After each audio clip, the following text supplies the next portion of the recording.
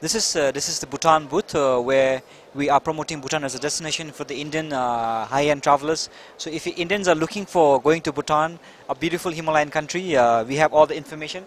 We have a general brochure here, and also some package information on different brochures here.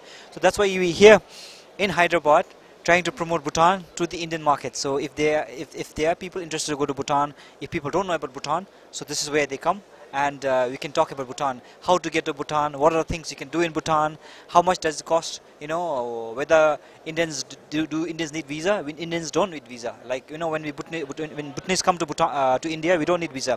All you have to bring is your passport and voter's ID card. So it's very easy to come to Bhutan. That's why we're here to say it's very easy to come to Bhutan for Indians, and you don't need visa.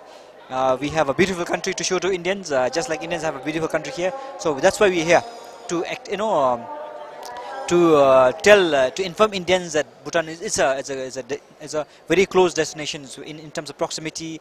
It's a fantastic destination in terms of culture, nature, environment, pollution free. I think you know, that's something that you're looking at. So that's why we're here. Now, if you're looking at probably you know, a minimum, we would say 7 days to come to Bhutan, because it's not, Bhutan is not like India. You know, it's mostly hilly areas, so it takes some time to travel.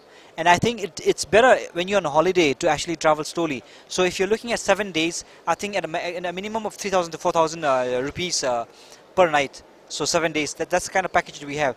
But I was just talking to some of the colleagues here. If you're looking at trekking, we have one of the toughest treks in the world called Snowman Trek. You can do it for 21 days, we can do it for 43 days. So these things are there, from, you know, very simple, relaxing culture tours to international trekking tours. I think there's a loud music coming from Gujarat, so I think it's being dropped. So these kind of packages we have, you know, in Bhutan. If you come to Bhutan, from simple to one of the toughest trekkings in Bhutan, in the country.